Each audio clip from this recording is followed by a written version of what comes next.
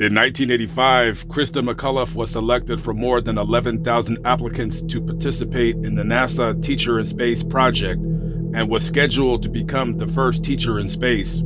As a member of the flight crew, she was planning on conducting experiments and to teach 2 lessons from the Space Shuttle Challenger.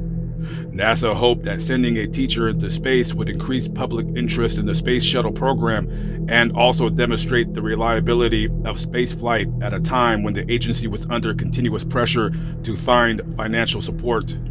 President Reagan said it would also remind Americans of the important role that teachers in education serve in their country. After a week of doctors conducting a series of medical tests to check her health to see if she were fit for the mission, Mcauliffe, along with Barbara Morgan, who was to serve as her backup in case she were not physically be able to continue, went on a year-long hiatus from both of their teaching jobs to train for the spaceflight.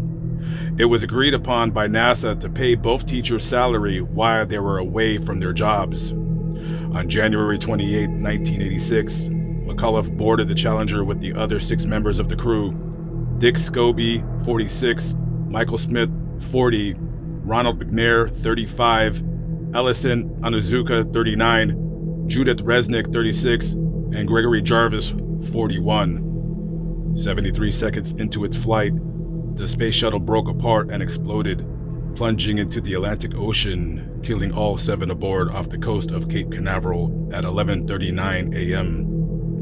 Immediately after the disaster, NASA launched 2 recovery ships, along with requesting for help from the U.S. military. The rescue effort involved 12 aircraft and 8 ships. The remains of the crew were badly damaged due to the impact and being submerged in the water. Pathologists from the Armed Forces Institute of Pathology worked to identify the remains but could not determine the cause of death for any of the deceased, even though it is believed it was likely some of the crew survived the initial explosion and died on impact with the ocean below.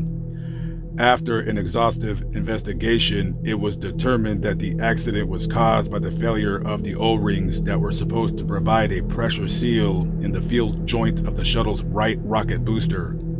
Barbara Morgan, her backup, went on to become an astronaut and flew on a space shuttle mission to the International Space Station on August 8, 2007, aboard the Endeavour, the orbiter that replaced the Challenger.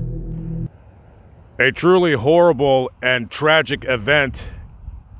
If you were alive and remember the video and images of the Challenger space shuttle exploding over Cape Canaveral and plunging into the Atlantic Ocean, that it truly is one of the images that is seared in my mind and will be so for the rest of my life. I can remember as a little boy watching on the nightly news the explosion, and my mind wasn't sure what I was looking at. I knew that it exploded,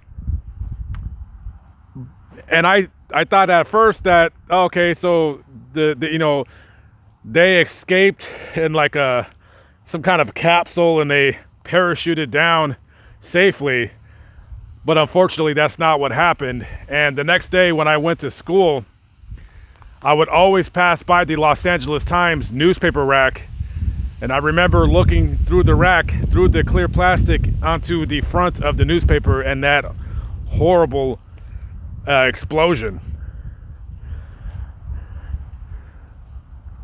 All 7 astronauts aboard tragically lost their lives, along with Miss Mcauliffe.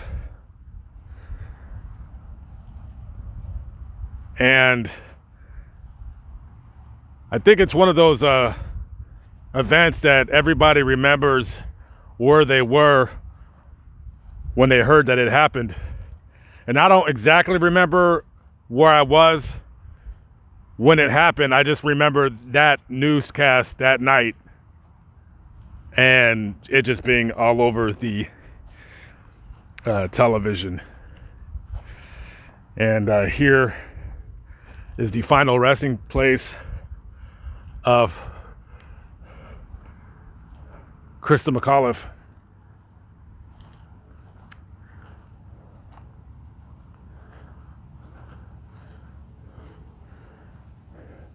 Inscribed on the stone says, wife, mother, teacher, pioneer woman, crew member, Space Shuttle Challenger, America's first ordinary citizen to venture toward space. She helped people, she laughed, she loved and is loved. She appreciated the world's natural beauty. She was curious and sought to learn who we are and what the universe is about. She relied on her own judgment and moral courage to do right. She cared about the suffering of her fellow man. She tried to protect our spaceship Earth. She taught her children to do the same.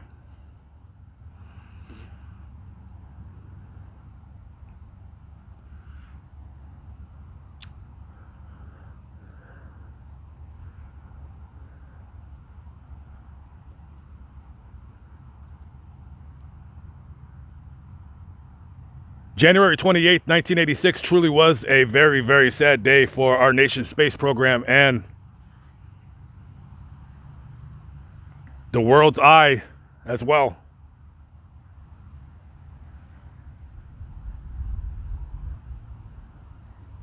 Rest in peace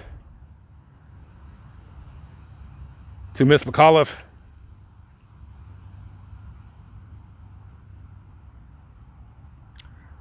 All right, guys, I'm signing out. I'll catch up with you on the next vlog. Peace out.